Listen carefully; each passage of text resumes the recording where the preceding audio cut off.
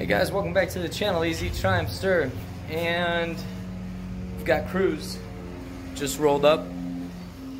Check it out. Trailered the XS400 over so we could do some work to the controls and maybe some other stuff. But let's get this bike unloaded and see what's up.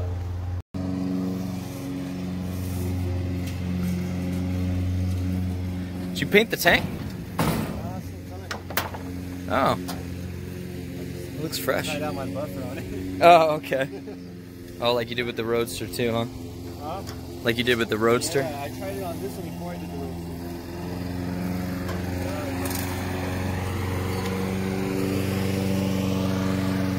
Roadster. We got the bike downloaded on the center stand.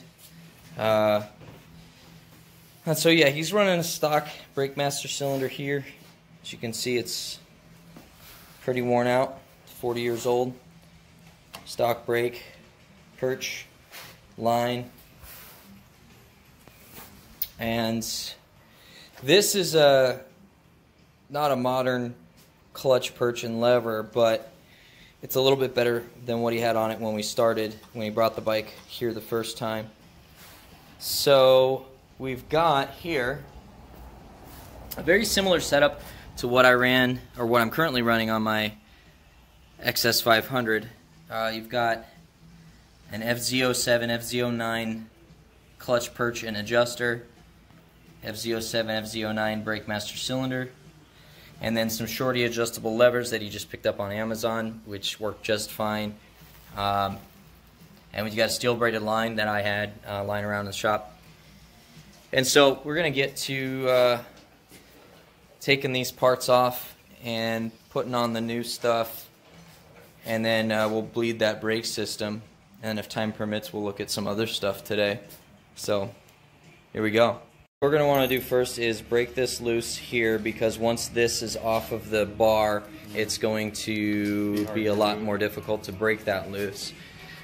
And once we've done that we'll go ahead and loosen these. Actually, just take them all the way out, and then we should be able to remove the whole clutch, or the whole Breakmaster cylinder and line, and then we'll disconnect it from down here, and we'll put the new one on and reconnect the line.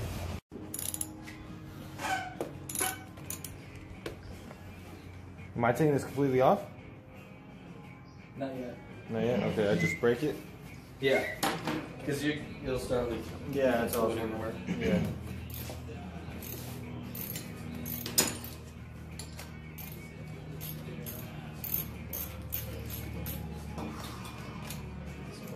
See, we're losing fluid out of the top here.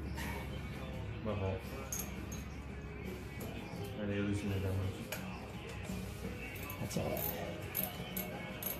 So, brake fluid just makes an absolute mess. Yeah. And it's highly corrosive, so just be careful with it.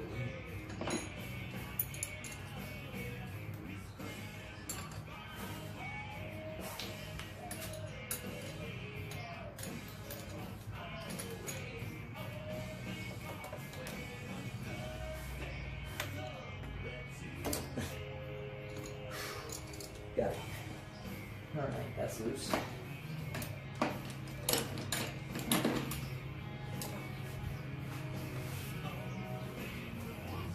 Alright, so from here we'll want to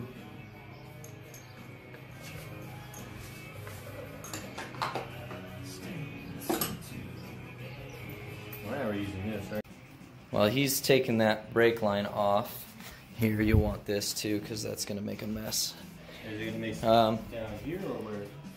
Oh, so we got to unclamp that too? Yeah, well that's going to be helpful when we run the new line. So yeah, we'll have to just take that off. And one thing that I had forgotten was the brake switch, but that's off now, so we'll just get the rest of this brake line off. Yeah, as soon as that's out.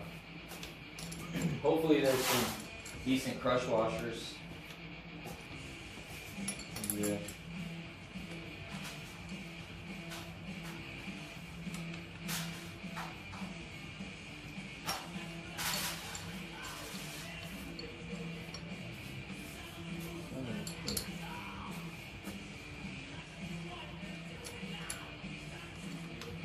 little tough.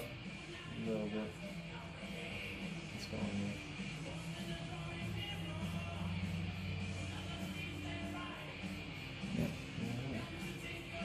Just lift it all out of there. That's fine. Good. Alright. It's got a new banjo bolt, and we're using the crush washers just because we only have one new set, and we're going to use those at the master cylinder. Okay. But the old banjo was pretty gunked up, so I had a new one sitting around from when I ordered my new calipers from Mike's XS. We also have this thing, which will run the line through and clamp the line to the fork with one of these. Now we're clamping on the new master cylinder, and then once we get that situated as far as tightened down enough, we'll figure out how we want to run this line, and we'll install the new lever. Line and the banjo bolt here on the master. Line is run under here. Not the most optimal, just because, like I said, it was a spare steel braided line I had in the garage. I think it's a 34 inch line, so it's a bit long. Probably needs to be under 30 to fit this bike correctly. So this will get him by until you can order a line that's the correct size. So right now what we're doing is we're prepping it to put the lever on so we can make sure that fits and works correctly, and then we'll tighten everything up and adjust it the way he wants it for when he rides.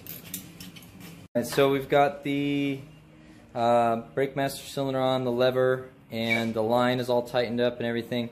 So from this point we're going to put fluid in the reservoir and start pumping it and trying to get as much in the line as possible.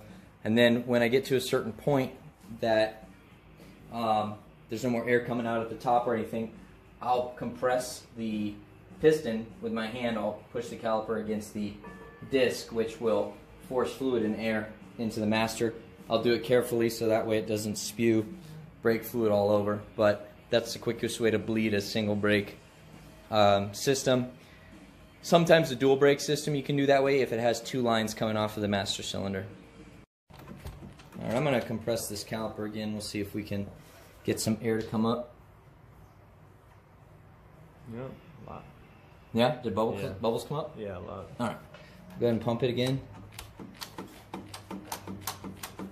It's just a process, just keep repeating. You pump it, get fluid in the line back down to the caliper, and then push it, and see you've got air coming up right now too. So we just got done bleeding the system. I'd say it took roughly 20 minutes, a little bit longer than I expected, and I think it was because we replaced an entire line and master cylinder, so there was nothing but air in the system. But what we have here is when this starts engaging is right here, and that's it. I mean, there's incredible braking power right now from this upgraded and modernized master cylinder for this bike, obviously. Shorty lever helps too, because it's going to obviously add that leverage. But the fact that we've got a steel braided line and spent the time to get practically all the air out of the system really paid off. I told Cruz that after he rides this a few times since we've installed these parts, it's going to free up some air in the system as well, and then all he has to do is push the caliper against the disc, and it'll force that air into the master cylinder, and then he just pumps it again, and it'll be better than it was. So what we're going to do now, we're going to loosen some of these components, then loosen these, slide the bar out so we don't have to take the grip off, because that's probably glued at this point, or if not, it's on there really good. And then we'll slide the new parts on and then put this back in, and then we'll have the new clutch perch and shorty lever for that side. We just finished buttoning up the lever. So I think in any case where you're ordering parts on eBay or Amazon and they're not OE parts, you're gonna potentially run into an issue. So the lever didn't come with a spacer to fit the perch, and even though the levers were sold as specific for the bike that this perch came off of, so we had to make a spacer, and it'll do. You know, it functions just fine. So I adjusted the clutch down here on the case to get the free play back in, and eventually I'm sure we'll get a different spacer for it that is meant for it. But there you have it. Like I said, brake master cylinder and clutch perch off an FZ07, FZ09. It's the same one, 2016, 2017, in that range. And then shorty adjustable levers and a steel braided brake line. I think the coolest part of this whole thing is this brake power and how little amount of flex there is now with this new setup. So it's exciting to see how it's going to handle as far as the braking goes once he finally gets a chance to put this out on the road. But that's it, guys. Thanks for hanging out. I hope you enjoyed the video. If you did, go ahead and hit that like button and subscribe to the channel. We'll have this bike back, the 77-500, the Slim, all kinds of stuff going on, and we'll put it right on the channel. So just stay tuned. Stay safe, guys.